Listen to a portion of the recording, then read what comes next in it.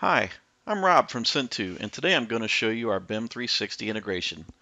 Cintoo is a reality capture data platform where we take your terrestrial laser scans and compress those into a multi-resolution mesh, which compresses the data by 10 to 20 times. This unique compression technology allows this data to become cloud compatible, allowing you to collaborate, share, distribute, and analyze this rich data compared to BIM models retrieved directly from BIM 360 docs via our BIM 360 app. So let's take a quick look at Cintoo in action. I'm going to click on some scan data that was transferred over from Autodesk Recap. The first thing we're going to be able to see is the 2D panoramic view. If we go up to our settings, we can actually turn this into a 3D surface view. What's unique about the 3D surface view is that you can go in, the tighter you get, the deeper the resolution you receive. This is something that is truly unique to Cintoo. So let's get started with how to install the app. So I'm going to go to my BIM 360 account. I'm going to go ahead and sign in.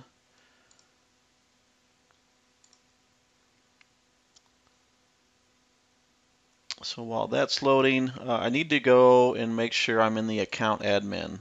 You need to be an account administrator in BIM 360 in order to do this one-time install of Cintoo application. So just go click on the apps. And now we're going to go down to Cintoo. And basically, what you see here is information about Cintoo Cloud, and you'll also have a button over here called Install. Obviously, I've already installed this application, but that's how you do it. Pretty simple setup. So now let's go show you how an end user would go ahead and bring in their model information. So I'm going to go into my Cintoo account. This is my current project I want to work in.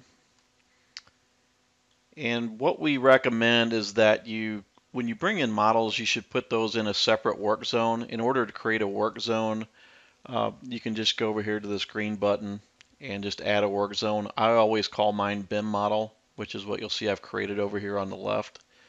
Once I do that, I would then go into that work zone. I've already got this model here, but here's how you would do that. So you basically go to Upload Models. You can do it from your hard disk in IFC, but this is all about BIM 360. So I'm going to go to my BIM 360 account. It's going to ask me if I've been authorized. I'm going to go ahead and proceed. This here is just an authorizing again, making sure that I'm the right user. I'm going to go ahead and allow myself to connect to my BIM 360 site. And here is my hub name. And then I'm just going to go to my project. And then I'm going to go look at my project files and models. And like I said before, I brought in a Revit file, but I could bring in a Navisworks model as well. So I could bring in an NWC. I'm going to go ahead and click on that. And I'm going to go ahead and import. And then I'll get a notification that pops up saying that this is being processed, and we will notify you by email when this is ready for you to download.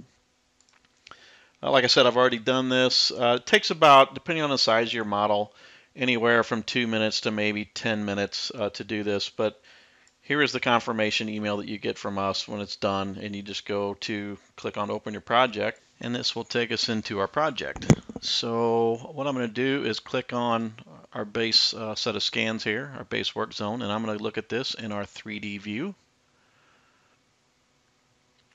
And now you will notice that the BIM model is now in our project.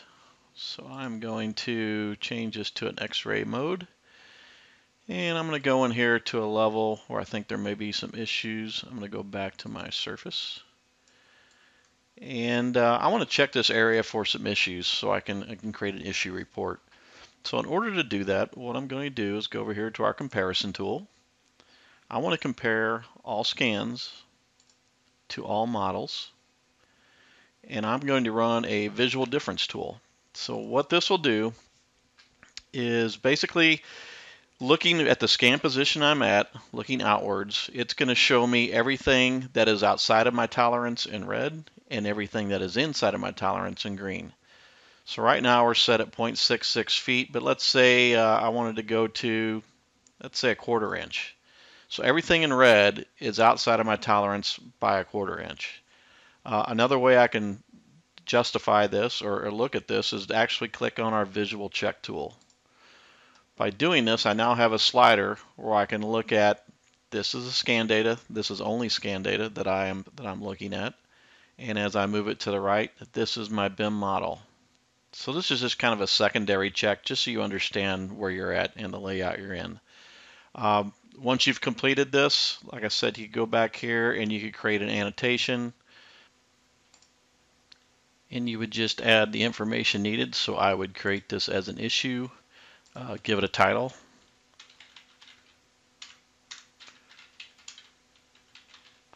a severity level. We'll make this high, give it a due date. Let's go April 30th, and here we could type in text. We can assign it to somebody on the team. So once you assign it to somebody, they will get an email which will take them back to this location. So now we've created an issue.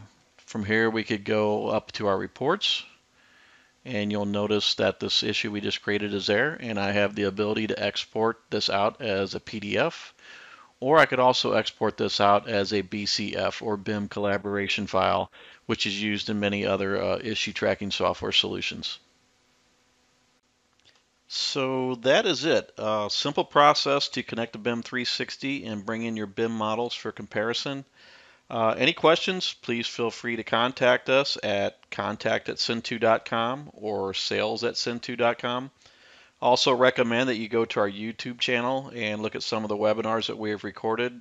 Been some great content around creating QA/QC workflows that export the issues that are created out to other applications. So make sure and check it out. Thank you.